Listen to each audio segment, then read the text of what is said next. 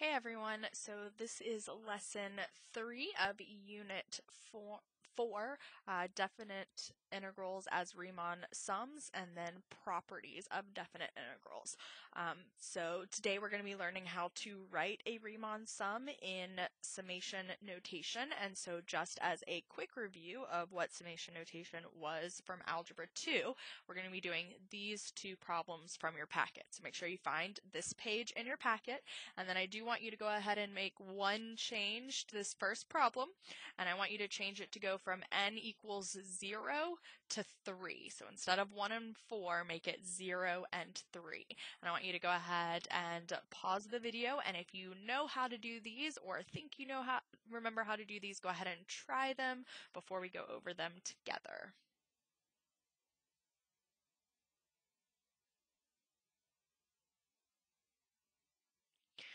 Okay, so remember that we already reviewed that the bottom number tells you where to start and the top number tells you where to stop, and this inside is your rule. It's your function that you're plugging into. So when I go to evaluate this, the first number I'm going to plug in is 1, and then I'm going to plug in 2 and 3 and 4 and 5 and 6. So remember, you're just increasing the number that you're plugging in by 1.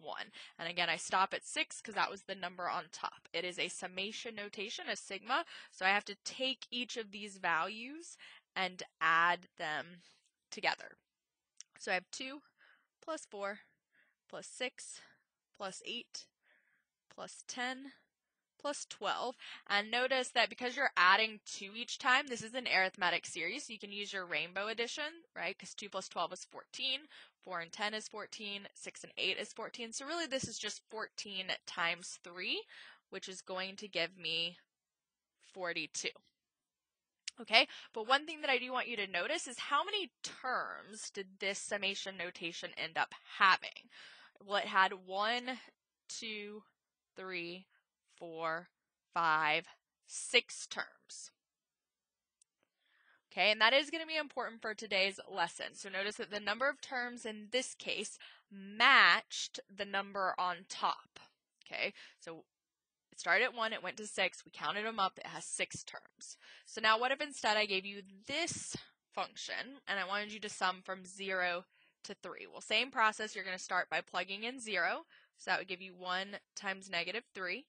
Then you'd plug in 1, so that's 2 times negative 2, and then you'd plug in 2, so that would give me 3 times negative 1, and then you would plug in 3, which gives me 4 times 0.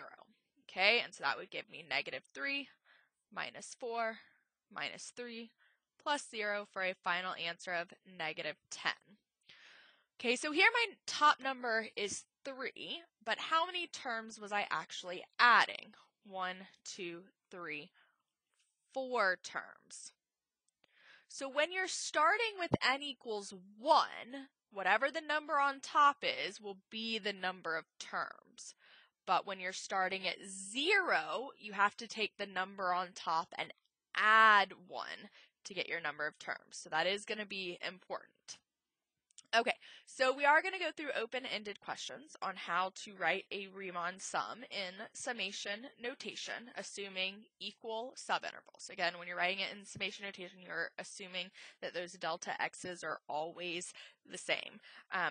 The good news is that most of the time that doesn't show up on an open-ended FRQ on the AP test. It shows up as a multiple choice question, such as which of the following would be the appropriate approximation for the integral 1 to 4 of 1 over x dx using R6, okay?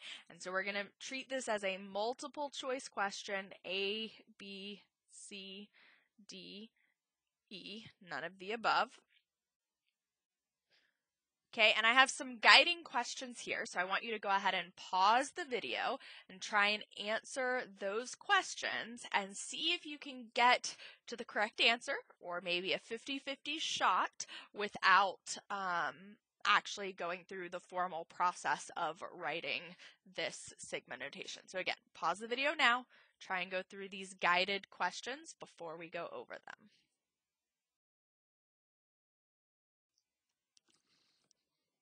Okay, so think about how many rectangles are you forming? Well, if I'm being asked to do a right-hand Riemann sum where n is 6, then I'm clearly being asked to form 6 rectangles. Okay, well, does this eliminate any options? Okay, so I look at my options and I see that it goes 1, 6, 1, 4, 1, 4, 1, 6.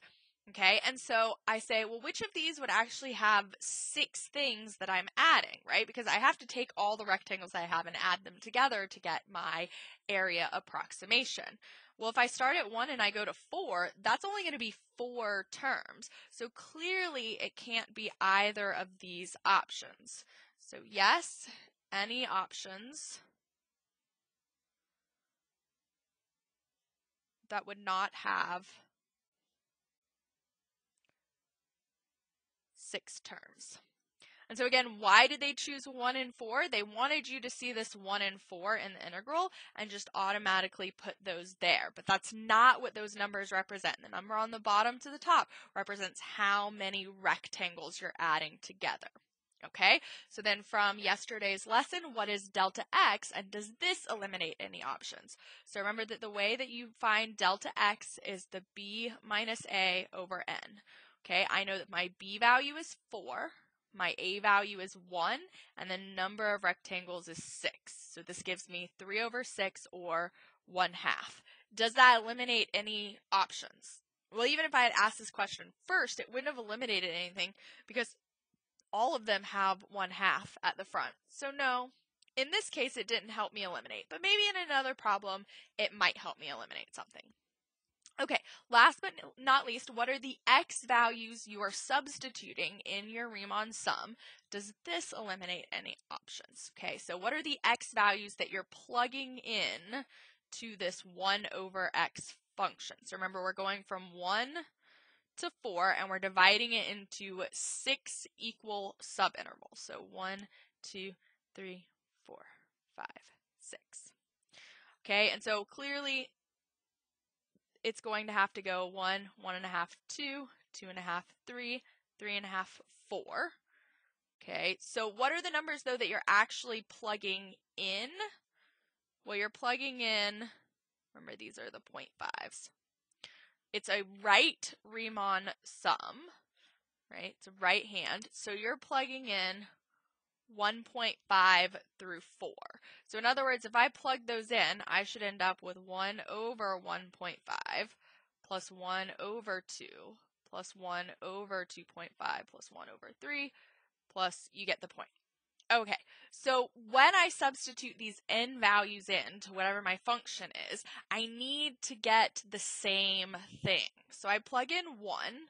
Well, 0.5 plus 1 gives me 1 over 1.5. So that looks like it could be an option. But then I plug in 1 here. 2 minus 0.5. Wait, that's still 1.5. So have I eliminated anything? No. So now I need to plug in 2. So if I plug in 2, 2 times 1/2 is 1. So this gives me 1/2. If I plug in 2 here, 4 minus 0.5 gives me 1 over 3.5. Which of these currently matches what I already wrote down here? Well, obviously it's answer choice A. So I know that D with this 1 over 3.5 is no longer an option.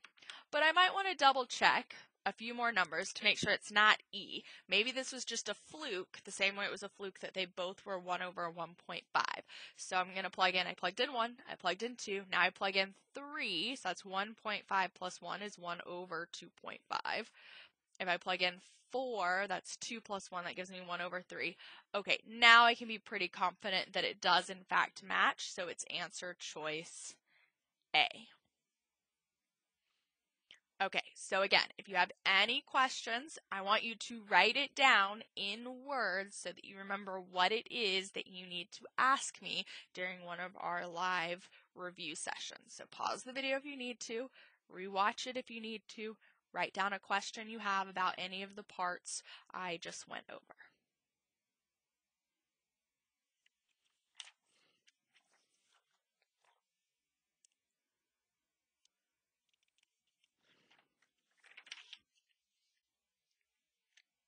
Okay, so these are your notes. The Riemann sum used to approximate an integral from a to b of f of x dx, remember that's a definite integral, can be expressed in sigma notation as either the sum of I equals 1 to n of h sub I times delta x, or from I equals 0 to n minus 1 of h sub I times delta x. Okay, so remember, how do you go from 1 to 0? You're subtracting 1, so then n to n minus 1. That's why the number of rectangles was always 1 more than the number that's on top, because your n value is 1 more than n minus 1. Okay, so where n is the number of rectangles, delta x is that same formula as yesterday, b minus a over n. Okay, and here's the new part. H sub I is equal to f of a plus I delta x. So this is for a left or a right hand. When doing a right hand Riemann sum, you're going to start with I equals 1. When doing a left hand sum, you're going to start with I equals 0. And that kind of makes sense, right? If you think about number lines 0 and 1, if you're doing on the left, you would be at 0. If you're doing on the right, you would be at 1. Okay, and so then the last thing to note is, what is this a referring to? This a in your function is the a from your integral that you're starting with. So whatever value you're starting with in your integral is your a, and those two are the same. Okay, and you're like, that's a lot of notation, miss, and I'm never going to remember that, but maybe I'll remember some examples. So let's work on those. Okay, so real quickly before we get started on the examples, for example 2, please go ahead and change that to be L of 6. I want to give you as many different variety of examples as possible, so go ahead and change that to L of 6. Okay, so example 1, give R of 3 of the integral from 3 to 9 of x cubed dx in sigma notation. So step 1, find your delta x. Remember, delta x is going to be your b minus a over your n. So just to be clear, this 3 came from my integral. This 3 on the bottom, the n, came from what it told me to approximate. Okay, so 9 minus 3 is 6. Divided by 3 gives me 2. Okay, next I'm going to find h sub I, which is f of a plus I delta x. And the key here is that, remember, whatever is in your integral is your function. So in this case, my f of x is x cubed. That's the function that's inside the integral. So when I do my f of a plus I delta x, this is going to be f of 3. Okay, why 3? Make sure you know that it is coming from this 3 here. It's not because there are 3 subintervals, it's because the number on the bottom of your integral is 3. So f of 3 plus I times 2. And the 2 is from your delta x.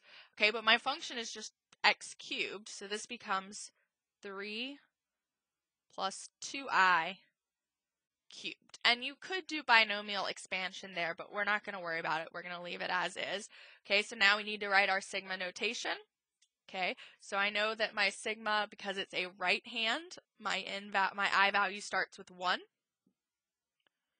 Because there are 3, my top number is 3. And then remember our formula from here, it's h sub I times delta x. So that becomes 3 plus 2I cubed times 2. Okay, and you're like, but this looks different than that one on the front. Well, remember the times 2 is a constant, so you can actually pull it out to the front of the sigma. So I could rewrite this as 2 sum from 1 to 3 of 3 plus 2I cubed. Those two are going to be equivalent. So if it's open-ended, either of them is correct. But remember, you do need to be able to recognize equivalency for multiple choice questions. Okay, so example 2. I'm being asked to give L of 6 of the integral from 2 to 10 of x squared plus 1 dx in sigma notation. So, step 1, find your delta x. 10 minus 2 over 6. Well, 8 over 6 simplifies to just be 4 thirds. Okay, what is my f of x in this case? My f of x is going to be x squared plus 1. Remember, it's what's inside your integral. So when I go to do my f of a, my a value is 2. My delta x is 4 thirds. Okay, and then my function says to simply take whatever is inside, so 2 plus 4 thirds I, square it, and add 1. Now that I have those pieces of information, because it's a left hand, I start at 0. Since it's 6 minus 1, I end at 5. Remember, from 0 to 5 is actually 6 terms. And then I make it 2 plus 4 thirds I, and that's getting squared plus 1.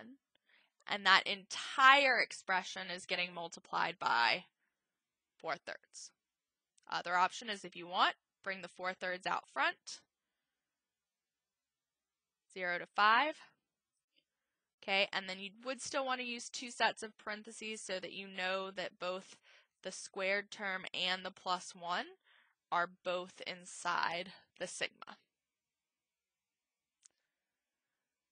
Okay, so midpoint is going to be a little bit more complicated of a function. Similar to the left hand, you're going to start at 0. Okay, but what is your h sub I going to be? It's going to be f of a plus I times delta x. So that looks the same as what you did in the previous 2 problems, but then you're still going to have to add 0.5 times delta x. So in other words, this is the part that is changing.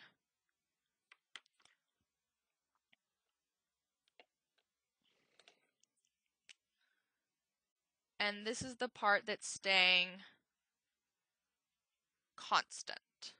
And constant in the sense that, like, delta x has a set value.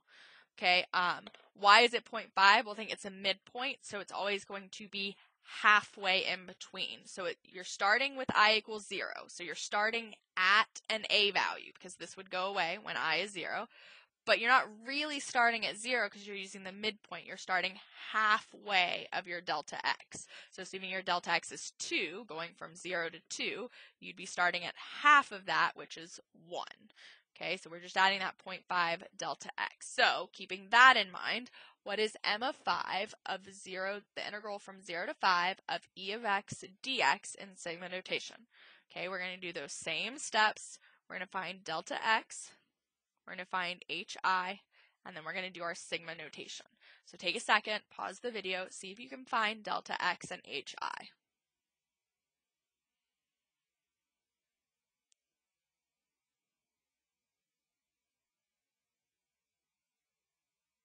Okay, so delta x would be 5 minus 0 over 5, which is just 1. And h sub I would be f of 0 plus I times 1 plus 0.5 times 1. So that just simplifies to be f of I plus 1/2, or you can leave it as 0.5. Okay, what is my function? F of x is equal to e to the x. So this just gives me e to the I plus 1/2. So what is my sigma notation? Remember that because it's a midpoint, you're going to start at 0. Because it's 5, you're going to end at 1 less than that, 4. Okay, and then it's just going to be e to the I plus 1/2. Technically times 1, but when you multiply by 1, nothing happens. So this is really just your answer. Okay, So guys, just so you know, example 2 is like super gross looking, right? You would never be asked to evaluate that by hand. They could give it to you as a multiple choice question where you're finding the answer, but they wouldn't ask you to evaluate it by hand. However, the more problems you can do that are difficult, the easier the problems on the AP test will be. So again, pause the video now, rewatch it if you need to, but if you have any specific questions, write them down in words so that you don't forget what you need to ask me, either in the live or by sending me an email.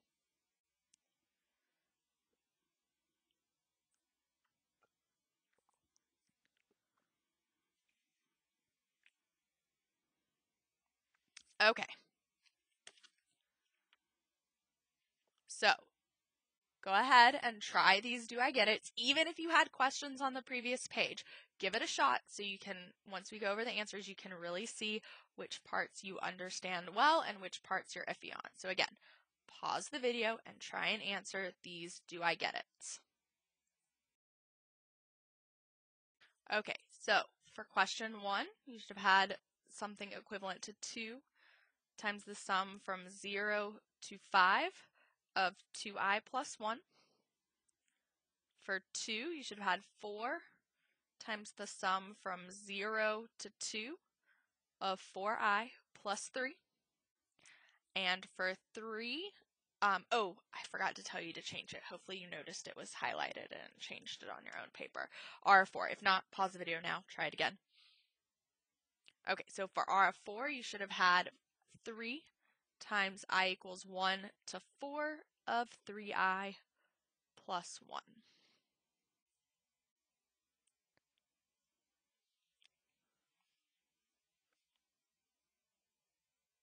So again, if you have any specific questions about where any of those numbers came from, write it down in words so that you don't forget to ask. Okay, so the second half of this lesson is on the properties of integrals. And so in your notebook, wherever you have the derivatives and antiderivatives that you're supposed to have memorized, you probably should go ahead and write these properties as well. I know it's a little bit hard to see on the screen because it's kind of small, but remember I did post these PowerPoint slides in Google Classroom, so you have a full-size version of this that you can pull up if you need to. Okay, so the first property that is if you're going from b to a of f of x dx, it's simply the negative of a to b of f of x dx. Okay, so remember that when we did this problem before, I asked you to do the integral from -8 to -3 of f of x dx. And when we did that, it was the area of a rectangle with a base of 5 and a height of 4, so it just gave us 20. Well, if instead I flip those, so instead of going from the left to the right, now I'm going from the right backwards to the left, I've flipped them, it's simply the negative of that. So instead of being 20, now it's going to be -20. Okay? Before, when we went from 0 to 8 of f of x dx, okay, we said that that area was -26. Well, now when I reverse it, when I'm going from 8 to 0, now that would become +26, because now I'm starting over here and I'm working backwards. So anytime you flip the values on your integral, okay, you're going to make your answer the opposite, the negative of what it would have been otherwise. Okay, another property is that if you're integrating from a to a of f of x dx, it's going to always be 0. Why? Well, if you're starting and stopping at the same value, does your rectangle have any width? Is there any value on the base? No, so it doesn't matter how tall it is. If you're multiplying by a width of 0, the answer is always going to be 0. So the integral from -3 to -3 of f of x dx is going to be 0. Okay, so those are 2 important ones. There are 5 more. Okay, But these 5 are more similar to your derivative rules and your limit rules and properties that we had in Calc A. So if you are integrating from a to b of c dx, a constant, then it's just going to be c times the difference between b and a. And so this actually goes back to the graph that we did with the 60 miles per hour for 4 hours. If this is a constant, right, it's just a horizontal line at some value c. If you start at A and you end at B, what is the area of that rectangle? Well, it's just a height of C times a width of B minus A. So C times B minus A. Okay, if you have an integral from A to B of 2 functions being added together, then you can look at just the first function from A to B, just the second function from A to B, and add the results together. Okay, and the same is true here in number 4 for subtraction. So remember that if you wanted to combine these into a single notation, you could say that the integral from A to B of f of x plus or minus g of x dx is equal to the integral from A to B of f of x dx plus or minus the integral from A to B of g of x dx. So when this one's plus, this should be plus. When this is minus, this should be minus. So you don't have to write it twice. You could write it just once. Okay, so if you have the integral from A to B of some constant times a function, just like when we had a limit, just like when we had a derivative, just like when we were doing the summation notation, you can pull the constant to the front. So it's just your constant times the integral of the function from A to B. Okay, last but not least, a very important one that comes up a lot. Okay, if you integrate from A to C of a function, and you add it to C to B, then it just gives you A to B. And this is true whether C is in between A and B or if it's outside of A and B. Okay, so for example, let's say that I have A, B, and C is out here. Okay, so this is, actually, let me put C in between first. Okay, so all this is saying is that if I integrate from A to C, meaning I find this area, and then I integrate from C to B, meaning I find this area, well, and I'm adding them together, isn't that the same as if I just integrated from A all the way to B? Yes. Okay, so now what if instead we had a function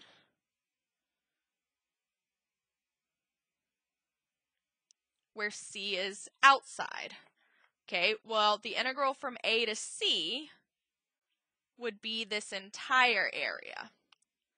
But then when I integrate from C back to B, I would be subtracting out this area. Because remember, when you're working backwards, it would give you a negative area. You'd be subtracting this. And so again, I would only be left with the integral from A to B. So this is true whether C is between A and B or outside A and B. But the key is that the top of the first integral has to match the bottom of the second integral in order for you to be able to combine them. Once again, the top of one integral has to match the bottom of the other integral in order for you to be able to combine them. Okay, so using those properties, if I tell you that the integral of some function from -1 to 1 of f of x is 5, and I tell you the integral then from 1 to 4 of that same function is 2, and then I tell you that the integral from -1 to 1 of a different function is 7. So again, the key here is these two are f of x, this one is h of x. Make sure you don't get those confused. Okay? I want to know, well, what's the integral from 4 to 1 of f of x dx? Well, they didn't give me 4 to 1, but they gave me 1 to 4. And notice that the values here have just been switched. So this is the same thing as the negative integral from 1 to 4 of f of x dx. Remember that if you switch the boundaries of integration, then you have to have a negative. And the answer to this, they told me, was 2. So my answer is just negative 2. What if they asked me for the integral from negative 1 to 4 of f of x dx? Well, I know the integral from negative 1 to 1, and I know the integral from 1 to 4. And conveniently, the top of this, the end boundary, matches the beginning boundary. So if I add them together, it's the same thing as just the integral from negative 1 to 4. Well, this part was 5. This part was 2, so my answer is just 7. Okay, what if for 3, I'm integrating from negative 1 to 1 of 4 f of x? That's going to be the same thing as 4 times the integral from negative 1 to 1 of f of x dx. They told me this was 5, so 4 times 5 gives me 20. Okay, so 4 acts the same as 3, it's just with 2 different functions. So 2 times the integral from negative 1 to 1 of f of x dx plus 3 integral from negative 1 to 1 of h of x dx. Okay, well, f of x dx from negative 1 to 1 was 5, so this is 2 times 5. The integral from negative 1 to 1 of h of x dx is 7, so 10 plus 21 gives me 31. Okay, if you want to, go ahead and pause the video and try some on your own. If you're still a little bit iffy, keep watching without trying them on your own. If you're pausing it, keep in mind that there might be some that you aren't able to answer because it does say if possible. Okay, so in 5, the integral from 0 to 1 of f of x dx. Okay, they didn't give me 0 to 1.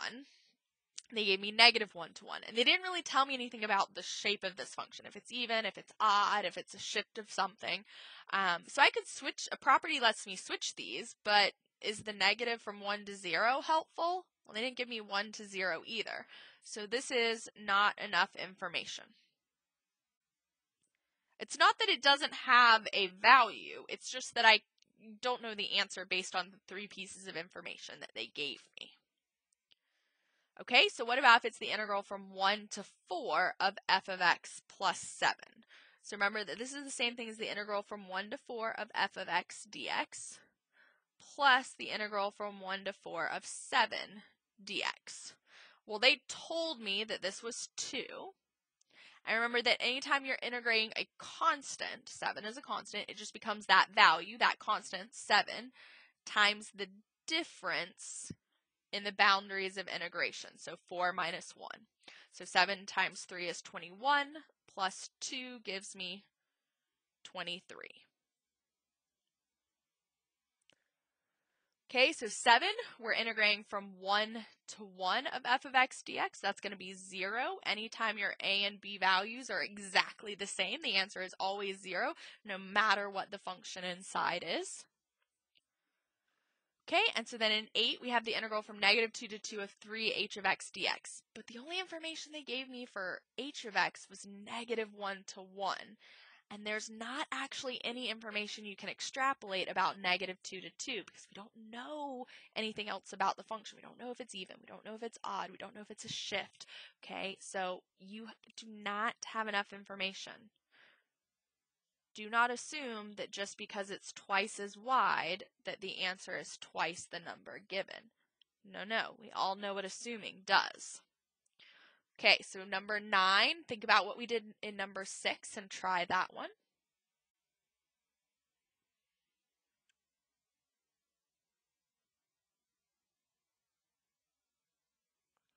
Okay, so you should have said it's 2 times 4 minus 1, which gives us 6. Okay, last but not least, the integral from negative 1 to 1 of 5h of x minus 7f of x. So that's 5 integral from negative 1 to 1 of h of x dx minus 7 integral from negative 1 to 1 of f of x dx. They told me negative 1 to 1 of h was 7 times 5 gives me 35. They told me that the integral from negative 1 to 1 of f of x was 5 times 7 is 35, so this gives me 0.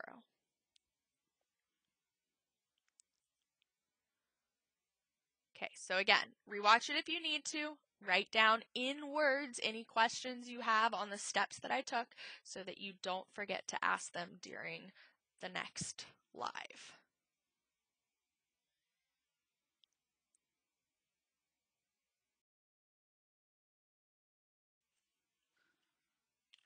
Okay, so our do I get it is I have given you a graph where I have told you the area of each of these. And before I asked you to actually do any of these extra pieces, I said that you should write each of the shaded areas as an integral. And you're like, Miss, what do you mean by that?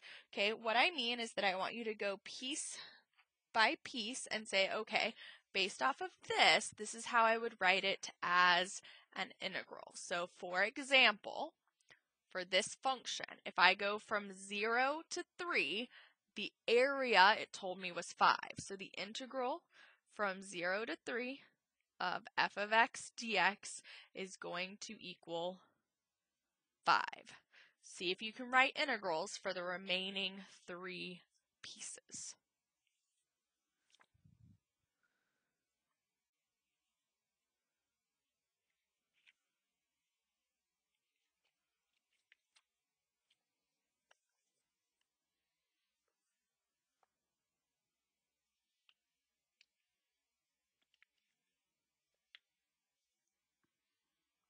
Okay, so you should have said that the integral from 3 to 5 of f of x dx is equal to negative 2. Remember, if it's below the x-axis, you do need to give it a negative value. It's not really that it's a negative area. It has to do more with accumulation being negative, that you're taking away from stuff that's already there. You're taking away from the area above. Okay, the integral from 5 to 6 of f of x dx is going to equal 2. And the integral from 6 to 7 of f of x dx is going to equal negative 1. So using either the graph or those integrals that you wrote, see if you can evaluate 1 through 5 of the do I get it. Pause the video. Okay, so for the integral from 0 to 5 of twice f of x, remember that's 2 integral from 0 to 5 f of x dx. Okay, well 0 to 3 is 5, and then 3 to 5 takes away 2, so your net area is 3 times 2 gives you 6. Okay, the integral from 5 to 3 of f of x dx is just the negative of the integral from 3 to 5. And since 3 to 5 was already negative 2, you make that negative again and you get positive 2. Okay, integral from 4 to 7. Well, when you look at the graph, if you start at 4, you don't know that this area of 2 splits half and half as 1 and 1. You don't know what the area is starting there at 4, so this is not enough information. Okay, for number 4, your A and your B values were the same, so you should have immediately said 0 without even having to look at the graph. It does not matter that there is a 2 in there. When it's A and B are the same, it's always 0. I could literally give you something like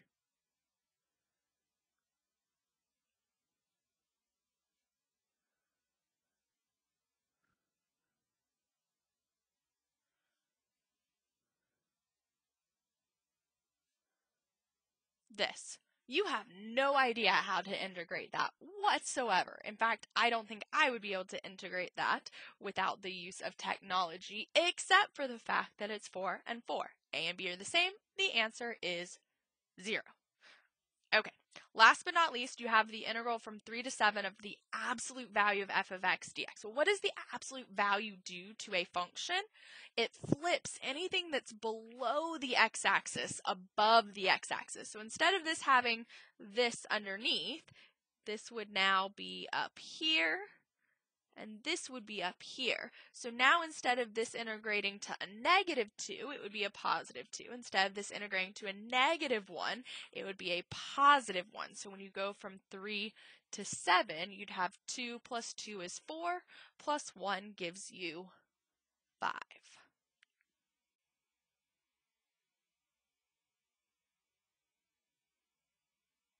Okay, so that is the end for this part of the lesson. However, we're not quite done. There's a few properties that have to do with even or odd functions.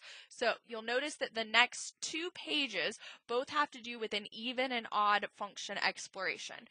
You can do this one if you work better, like if you know what an even or odd function is and you can write your own, and it might be helpful. It does say to use your calculator. I do want you to get experience typing in those integrals. So remember, how do you get to the integral? You're going to hit math, and then you can either hit the arrow down or learn that if 8 is the derivative, 9 is the integral, and then you just type things in. If you're using the same function over and over again, you can store it as y1 or y2, at which point you can go and add y1, but you would still be integrating with respect to x. So it would look like that if you typed your function into y1. Okay, so if you're really good with what an even and an odd function is, do that here. Okay, there's a separate exploration, and there's a place for you to draw conclusions and do a do I get it to see if you actually understand.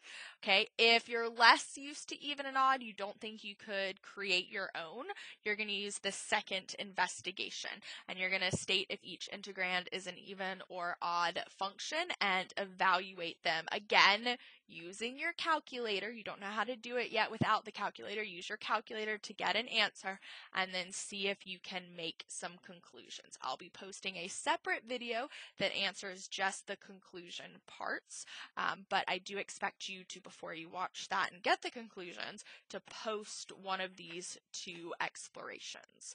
So I will be going live to answer any questions, and I hope you are having a great day.